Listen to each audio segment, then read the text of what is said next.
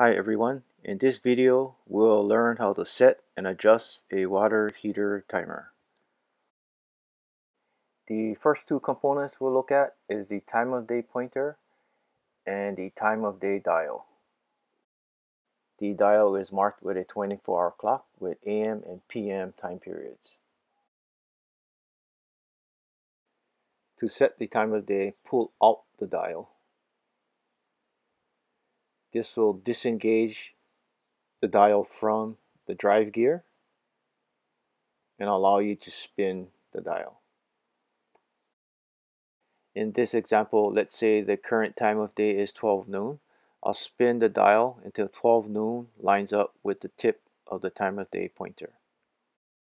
The dial is marked with 15-minute increments. To set when the timer turns on and off, we'll install an on tripper and an off tripper.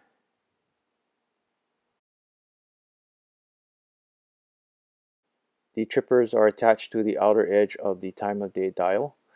In this example, let's say we want to turn on the water heater at 4 p.m. We'll place the on tripper at the 4 p.m. setting and tighten the thumb screw. You may want to use a pair of pliers to secure the trippers in place. And in this example, let's say we want to turn off the water heater at 11 p.m. at night. We'll set the off tripper at 11 p.m. and tighten the thumb screw.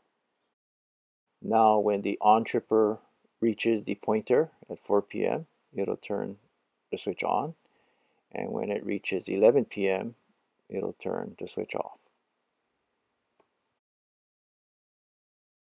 To manually operate the timer, slide the switch to the right to turn it on and back to the left to turn it off.